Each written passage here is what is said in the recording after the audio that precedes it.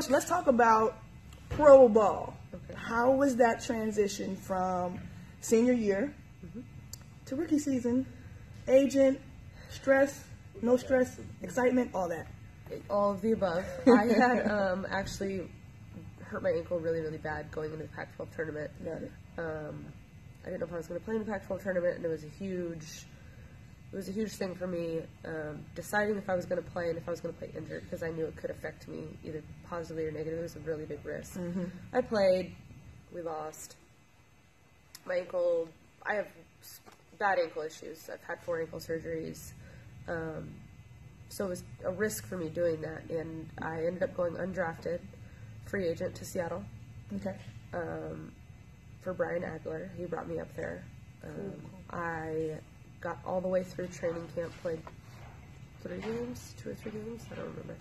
And I was the last one cut. After that, I was kind of lost because, like I said, you go from being a McDonald's All-American, heavily recruited. College is insane and incredible and exciting and sad and every emotion you could ever feel. And then basketball is kind of over for a little bit, and you don't really know what you're doing anymore. That's all you've done. Your whole life is basketball. And so for me, I'd signed with an agent, done all that, and it was that stressful. If I was my agent, I would have hated me because I was, have you found anything? Have you found anything? Am I going overseas? Am I not going overseas? What am I doing? Do I need to get a job? What am I supposed to do? Ended up going to China and filling Tamika Catching's contract for her. Okay. Which was great. I loved China. It was amazing. Came back and went to DC. The same situation happened there. Got released. And I was kind of slowly starting to get over it. Yeah. I didn't love being overseas. Yeah. The situation I was in, it wasn't bad money. It was great money. It was a fun country. I never thought I would say that about China. I never thought it'd be somewhere where I could see myself going back and actually exploring. It was really awesome. But I have 2 younger sisters. I am a homebody, and for me, it was one of those things where my body hurts. Is it worth it? Is this grind of working out twice a day and still not making it to a league that's really the only thing you ever thought you wanted to do? If that's not an option, what are you doing this for? Yeah. Because it sure isn't the money. Yeah.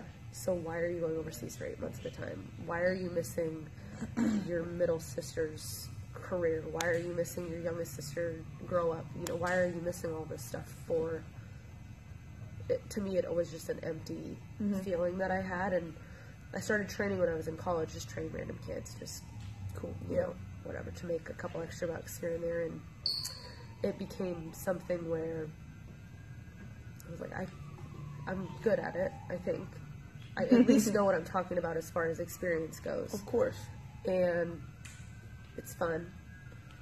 And you could make some good money doing it. So I started doing it more seriously and more seriously, and about 3 years ago I was like, you know what, I'm doing it. Yeah. So for me, professional basketball was just hard on my body.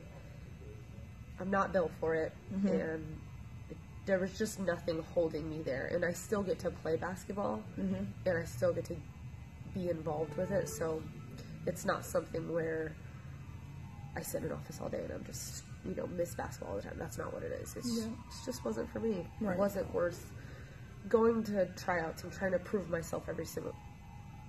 I had done so much stuff within basketball my whole career that I was just done trying to prove it to people. Yeah. I knew what I was doing. And like by that point, we've already got about 20 years on our bodies anyway. It's a lot. It's exhausting. Yeah. So, let's talk about giving some advice to young male or female hoopers in middle school right now. Middle schoolers, what should they focus on getting better at, and how? Fundamentals. Okay. First, I brought it up today at camp. How many of you guys work on your footwork for shooting? And almost all of them raised their hand. I remember that, yeah. And we went live, and maybe 3 kids you could tell had actually done any footwork at all. And footwork is for everything. It's for ball handling. If your feet suck, your hands suck. If for shooting, if you can't get your feet set on any movement, then you're not going to get your shot off very often. Right. Everything. Defense. There's a proper way to play defense. There's a proper way to recover. Everything. So footwork is huge for me. Fundamentals. Pivoting. It's rare now where I see a middle school kid, even high school kids, catch the ball and pivot comfortably. That's true. It's a very not look awkward. It's a very hectic situation for them to have to pivot for more than 2 seconds. And just moving properly. A lot of kids don't, and I know I didn't, but taking that stuff seriously as far as, you know, okay, I'm not super flexible, or I'm not super mobile.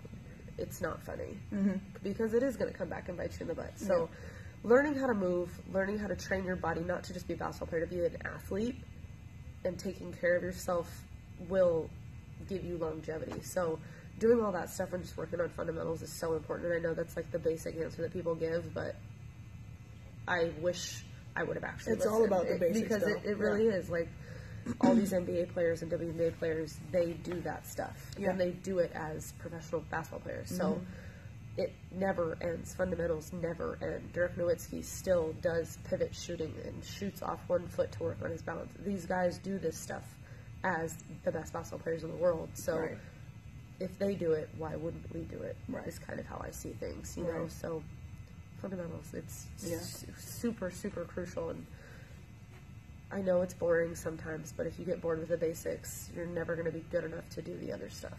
Right. So let's go high school. I think all of that you just said, it funnels into high school as well. But we'll be more specific on high school. Let's say juniors and seniors. You know, hey, it's crunch time. I need to play well for AU, play well for school, so I can get noticed and showcase my talents, my strengths. How do you help them find those strengths? A lot of kids don't know what they're good at. Totally. High school, like seniors. What's your thing? You know? I had this conversation actually the other day with my, I coach at a D3 university in Oregon as well. Okay. And I had asked one of my players, what's your identity? What do you do really well? And she just kind of stared at me, and I was like, do you drive to the basket? Do you shoot pull-ups? Are you a knockdown three-point shooter? Are you a slasher? What do you do? Right. And she was just like, I think I shoot pull-ups. And I was like, then you don't. If you don't know what your identity is, then how do you ever develop a counter on that? How do you ever know what they're taking away from? Like, how do you know how the defense is going to play you if you don't even know what you're going to do? And so talking about that stuff with her, it really did get me thinking about, you know, how do you help kids find out what their identity is? And it's something that if you don't know what your identity is, you can't build off of it. You know, I didn't know what my identity was until I had ankle surgery in high school, and all of a sudden all I could do was shoot. And I would just sit in a chair and I would shoot 1,000 shots every day. It's the only thing I could do to stay involved in some ball handling. But I became a knockdown shooter, and that was my identity. Right. So now that I'm a shooter, okay, well, now I have to get a mid-range game. Okay, now I have to be able to, you know, hit floaters. I have to be able to do this. I have to be able to do that. So for high school kids, figure out what it is that you do and do it well. Yep. And don't try to do anything else until you do one thing really well. Because there are so many players that do a lot of things average. Yeah. I can't tell you how many college coaches ask me, do you know of any just pure shooters out there? No. There's maybe 1 per class, 2 per class now. They're hard to find. Do you know any on-ball lockdown defenders? 1 or 2. You know, I have a kid who can do everything, and it's just kind of like average. Well, coach, I have 20 people that can do that. What separates them from the next person? Don't try and do things that you're not great at, because coaches see through that. Yeah. They're not stupid. They've been doing this for years, and it's their livelihood. Right. Once you find out what your identity is, and it's what you feel most comfortable doing, perfect it. Be the best you can at it, and then you start adding counters to it. If you're a knockdown shooter, be the best knockdown shooter you can be.